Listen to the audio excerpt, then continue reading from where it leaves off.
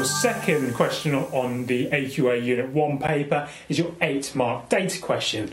This requires you to pick out 2 relevant points of comparison within the data, and for each point of comparison you need 2 data points and 2 supporting dates. So essentially, if you don't have 4 dates and 4 data points in your final answer, you're not going to get full marks. And the last thing you need to remember is that your units of measurement also need to be correct. If they're not, again, you're going to get marks taken away. So there are 3 different types of points of comparison that I'd like you to think about. The first one is peaks and troughs.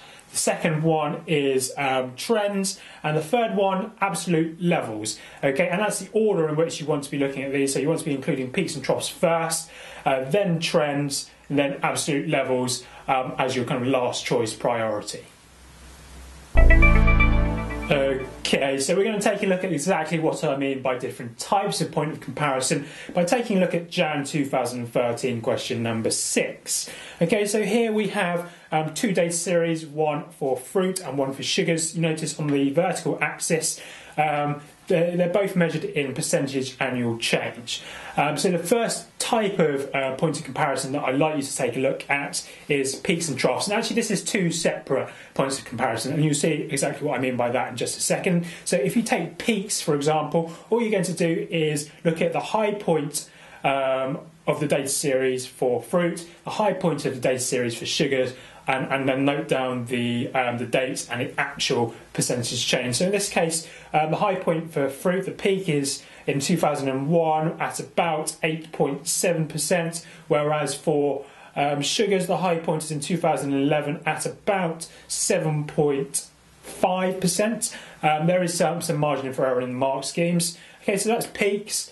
You can also look at troughs, so you're looking at the low points of the data series, and you notice for fruit, your lowest percentage annual change is in 2004 at about minus 2.8%, whereas for sugars it is in 2000 at about 0.8%. Okay, so that's peaks and troughs, and actually if you included 2 data points and 2 dates for peaks, 2 data points and 2 supporting dates for troughs, you could actually pick up all 8 marks. Those are 2 separate points of comparison. Okay, but failing that, your next point of comparison that you want to look at is trends. Again, very, very easy. All you're going to do for each data series, so separately for fruit, separately for sugars, you're going to take the start of the data series and the end of the data series and simply say whether there's an increase, a decrease, or the trend tends to be fairly stable. So in this case, if you're looking at sugars is the easiest one to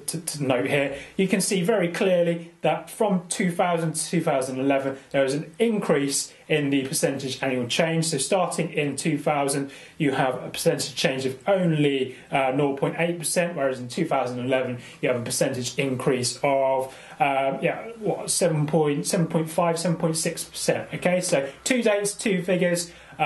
That indicates the trend of the data. Similarly for fruit, you can see there's an approximate upward trend, similar to the trend in sugars. So again, taking the start point of the data series and the end point of the data series.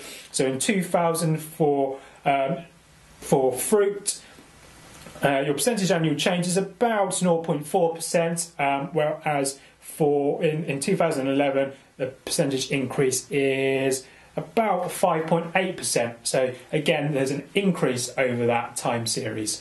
Right, now the final point of comparison that you'd want to include, so if peaks and troughs aren't readily identifiable, which in honesty they really shouldn't be, and if trends, again, if you're struggling to include trends in your answer, go to absolute levels last. So just across the data series, which is higher, fruit or sugars? In my opinion, it's quite obvious that sugars, the percentage annual change in sugars, is higher than the percentage annual change in fruit across the entire data series.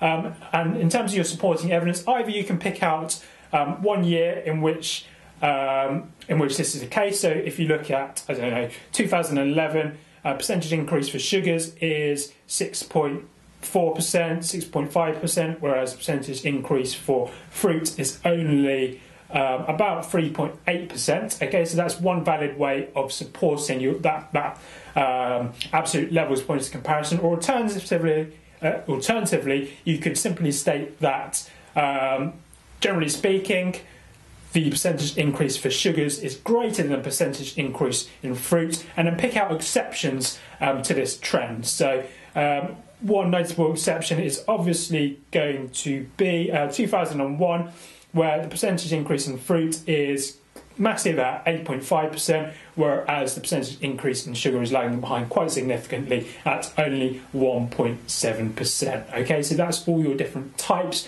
of points of comparison. Okay, so just to recap the important points here, you're going to need two separate points of comparison, and then within each of these points of comparison you're going to need 2 data points and 2 supporting dates. So all in all that's going to be 4 data points and 4 supporting dates. In terms of your order of priority when it comes to your types of points of comparison, remember, go for peaks and troughs first, that's the easiest, then trends, and then failing that, if you're really struggling, go for absolute levels last of all. And then one more thing to remember, make sure your units of measurement are correct. You just can't get full marks unless you're including the right unit of measurement.